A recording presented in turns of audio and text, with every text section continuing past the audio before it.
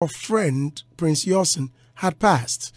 When you heard the information, what was your immediate reaction?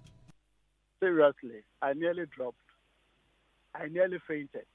But I told myself it is not true. So I just told myself, well, let's because I knew he was ill. On Monday, early Monday morning, he was rushed to the hospital. He was sent to Kolebu. Kolebu, there was no bed for him. He went to Rage. It didn't work. And they went to 37 with a fiancé. And incidentally, there he had a good, reception. So he was admitted. And so we all knew he was on admission. But then we were preparing to just go there and then see what we could do. We had called a couple of friends. Normally when it happens like this, they come to his aid.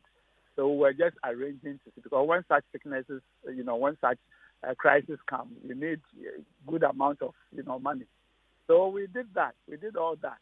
And then just early afternoon, I was on my way to the place, well-dressed and so on. And then I had a call from the fiancé that this is what has happened. Seriously, I quickly had to make U-turn and change my dress into black. But I was devastated. When I was sure that, well, something could change. So they say he's passed on, but I was sure that later in the day they could say, well, that is not true. So I needed to just go there and see with my naked eyes and tell myself, yes, it is true. Seriously, I didn't believe it till I got to know that it was the truth. Seriously, the whole of last night, I've been reduced to tears. At any time, I just remember my friend and brother is passed on. I seriously cannot believe it.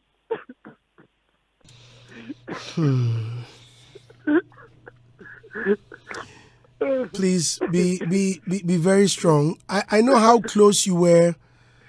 I know how close. I mean, I met him and even shot you featured my very first movie. You put me in that movie for the first time, and even with that scene, it was me and Waakye.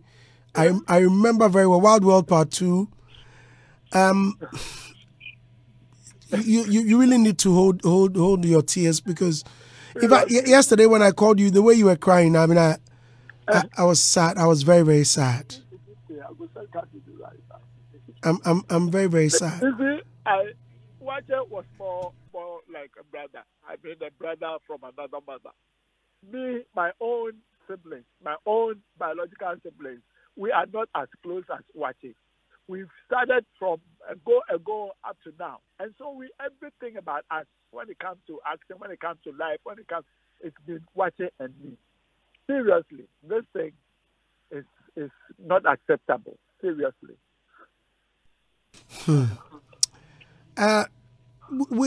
So have you so now it's been confirmed that finally he's gone? Yes, for sure. I'm on my way to the mortuary right now. Okay. Just to meet the family and let's see quickly, because these things when they happen, naturally you need some of us, to be part.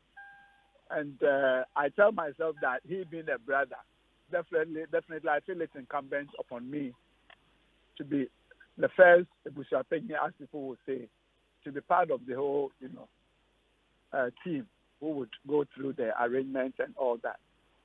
I've spoken to some government big shots. They would be meeting us at the mortuary so that we will be able to do what is the needful. I won't take too much of your time, especially now that it's very early. I mean, with the passing, and so until we hear from the family, I cannot ask further questions. I just hope that you be very strong, and then his fiancée as well.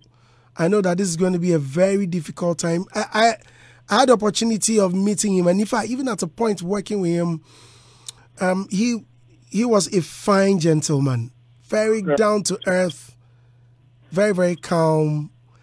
And so I know how hard this is going to hit you and your relationship as well. So Waakye has been a gentleman. Nobody, whoever has worked with Waakye, would ever say Waakye is a bad person. He's such a good person. Waakye, seriously, I don't know the right words to use for him right now.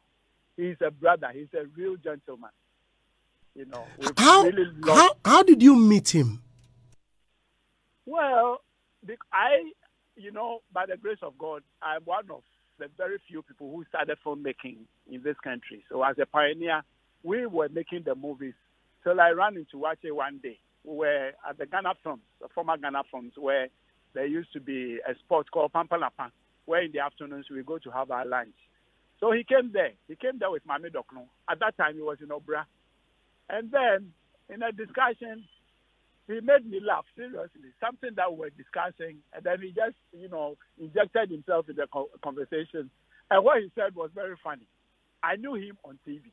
So all that went on. And I said, oh, we are casting for a movie. So seriously, would you want to? And then that was his first time. And this was The Prisoner. My film, The Prisoner, the Sparkum Telegogo. Right. So he played a role. And from that day onwards, he's been my production manager and then my major actor, and a brother, because I realized we, with the Fancy Confederacy, we've been clicking that way and other things that usually young guys, we are very close in our ages. And so we're like a brother, like brothers. Okay, sir. Please. You go see the family and we'll talk to you later on and hear what they are saying. Yes, sir. I'm so grateful for your time, sir. My pleasure. Have a lovely day.